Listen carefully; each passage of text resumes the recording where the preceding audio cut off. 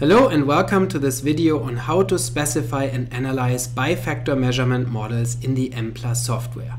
My name is Geiser. On this channel I present weekly statistics tutorials, usually related to multivariate statistical methods including factor analysis, structural equation modeling, multi-level analysis, and latent class analysis. If this is something that interests you, then please subscribe to this channel. Also, don't forget to hit the like button and to check out the description for additional resources, including a link to my free weekly newsletter, as well as additional videos and workshops. In this video, I will show you how you can specify a bifactor measurement model in the Mplus software and how to interpret the output for such a model. If you're not yet familiar with bifactor measurement models, then please check out my other video on bifactor models in the description, in which I explain the models conceptually. Here in this video I will focus on the Mplus application. So let's take a look at the syntax here. So here this is already my output window in which the input commands or syntax commands are reproduced, and you can see I have a data file specified here that is named bifactor.dat. This data set contains a number of variables that are listed here in the names list, and then from this names list I picked 9 variables to use in my bifactor model.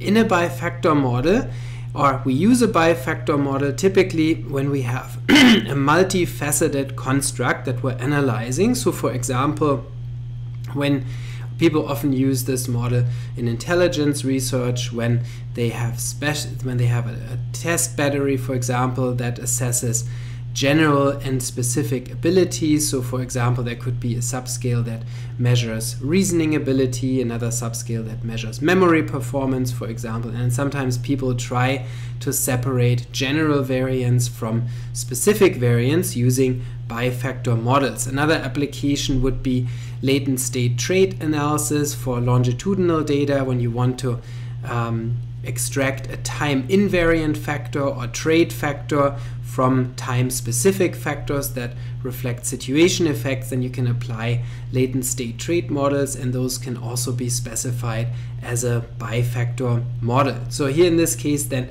we would have 3 facets. The indicators y11, y21, and y31 are 3 indicators pertaining to the first facet or time point, for example, and then the next 3 variables pertain to the second facet or time point, and then again we have 3 indicators for the last facet.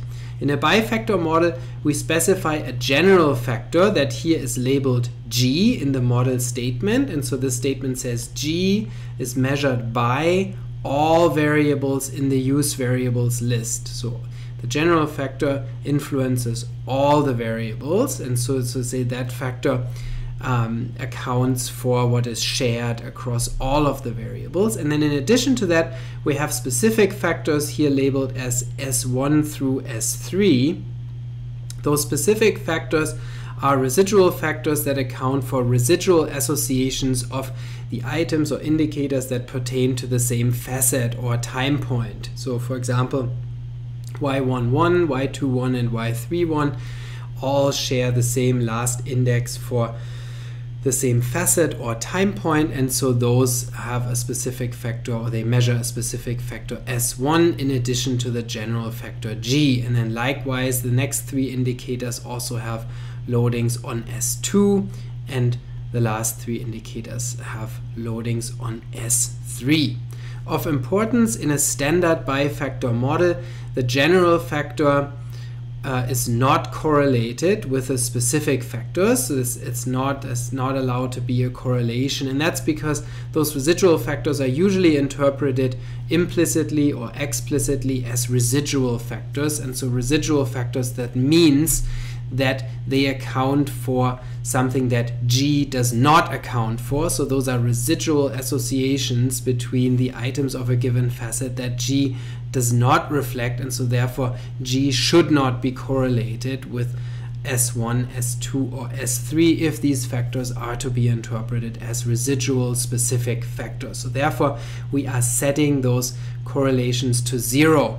Why do we have to do that explicitly in Mplus? Because the default in Mplus is that all factors can be freely correlated. So all the correlations between factors in a confirmatory factor model in Mplus are by default estimated. And so in order to not allow that, we have to put in the statement G with S1 through S3 at 0, so that the correlations will be fixed to 0 and suppressed, so to say.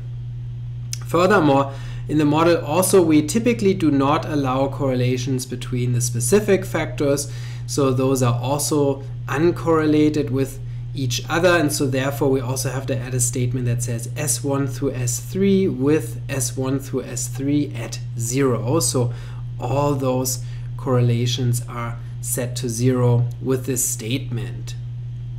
And that's it. So that's all we need to do for this bifactor model. In the output command, I requested sample statistics as well as the standardized solution stdyx, where all observed and latent variables are standardized. So let's take a look at the output and see what we get for this model. Input reading terminated normally, that's a good sign, and this analysis is based on 300 observations.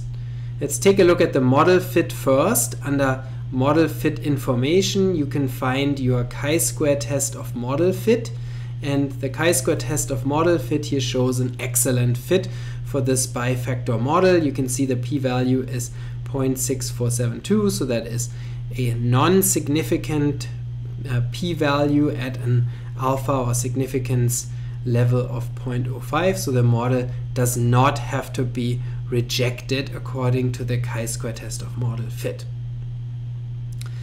In the model results section, we obtain the unstandardized parameter estimates first, and so the unstandardized estimates are in some ways a little bit tricky to interpret, or maybe not so clear with regard to the factor loadings. And so later on we'll take a look at the standardized factor loadings as well. So here in particular, it kind of looks like there are some small loadings here. See, this one is only 0.066. However, this has only to do with the metric of the variables, where those three items or indicators happen to be in very different metrics with very different units of measurement, and that's the reason why the loadings here look so different. It's not really something to be concerned about, and we'll see later that the standardized loadings are fine and do not indicate any sort of problem. Also, the general factor loadings are given first. We can see they're all statistically significant according to the two-tailed p-value column. These are all significant at the 0.05 level. Also, the loadings on the specific factors are significantly different from 0, as you can see here. So again, when we look at the standardized factor loadings in a minute, this will become a little bit clearer. You can see that Mplus suppressed all the factor correlations that would normally be estimated by default in this model that would cause problems in terms of the interpretation and also in terms of the model identification if we allowed those correlations. And so it's good that they were fixed to 0, and here we can check that that was really the case. Next are the intercepts for the observed variables, which are typically not of the greatest interest. And here you can see that these variables differed strongly in their means. So here in this model, the intercepts are simply a reproduction of the observed variable means. And so you can see, for example, the first variable here had a mean of about 100, the second one of about 50, and then the last one had a mean of 0. And that's simply because they were in different metrics. What is more interesting are the factor variances. You can see that we have a general factor variance here that is estimated and specific factor variances. And what we can see here is that the general factor variance is a lot larger than the specific factor variances. And so that already shows us that in this model there was more general variance, or there was a lot of variance that was shared across the three facets, then there was specific variance in each of the facets. So let's take a look at the at the standardized model results. STDYX again means that this is the completely standardized solution where both the observed and latent variables are standardized to unit variance, and so therefore the factor loadings here can now be interpreted as correlations between each variable and the factor, and so that makes it a lot easier to see or to understand what the loadings on the general versus specific factors here indicate. When we take a look at the general factor loadings first, you can see that they are all very high, between 0.82 and 0.92, so those are strong general factor loadings, indicating that there was a strong G factor, so to say, a strong overall maybe ability factor, or in the sense of latent state trait theory, a strong trait factor, if those were longitudinal or repeated measures data. So the G factor clearly had a stronger influence on the measurements here than did the specific factors, because here those correlations between the items and the general factor ranged between 0.829 and 0.92, whereas the correlations between the variables and each specific factor were much smaller. You can see here they ranged between about 0.15 and 0.36, so those are much weaker, indicating that specific factors here were not as important as was the general factor. So the general factor accounted for most of the variance in the observed variables, and the specific factors only accounted for a smaller portion of the variance, about at most maybe 10%. So if you square those standardized factor loadings, that would give you the R-squared contribution for a given variable, and so here the highest value would be then 0.36 squared, and so that would be about roughly 0.10 or so, so 10% of the variance at most was due to a specific factor in this example, and roughly about 70% of the variance was due to the general factor. When we look at the squared loadings here, if we squared those, then that would be around 0.7-ish, and so about 70% was due to the general factor for most items, or on average, and only up to 10% was due to the specific factor.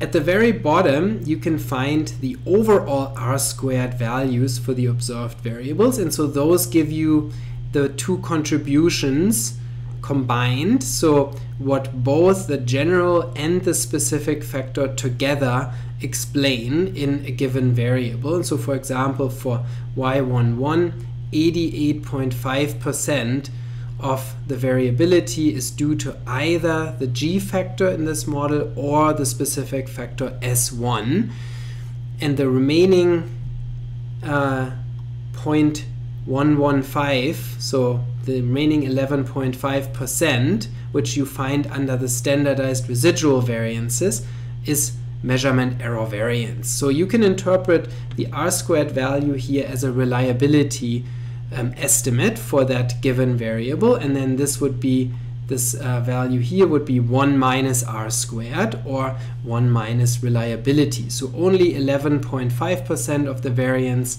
in this variable was error variance, whereas 88.5% was true score variance.